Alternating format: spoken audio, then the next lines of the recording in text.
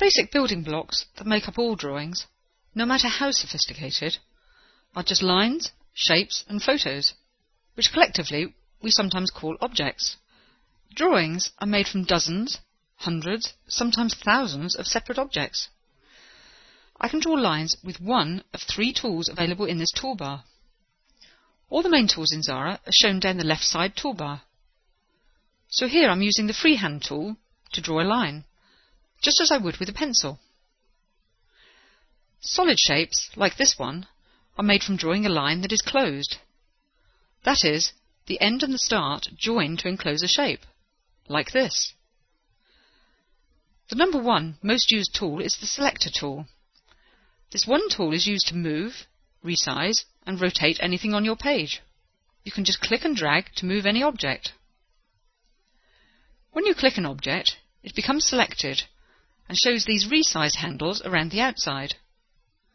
The status line confirms what is selected, as well as giving very useful prompts as to what you can do with the object.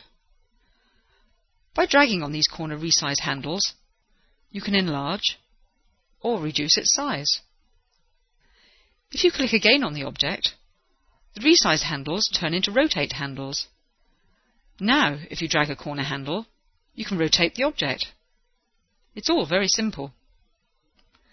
So I can use a combination of resize and rotation very quickly and easily. No menus and no dialogues required.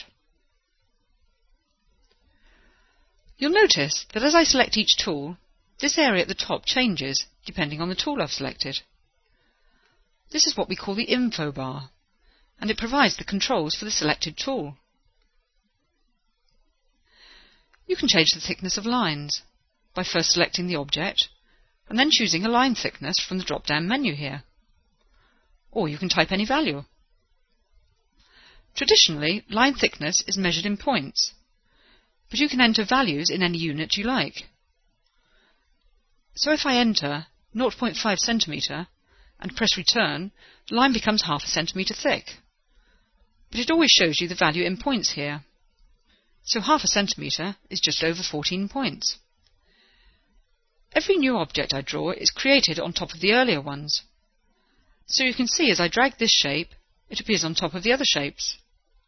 And this object is under the others. I can change the order by using the Arrange menu option. So I select Put to Back, or type Ctrl B, and now this object is behind all the others.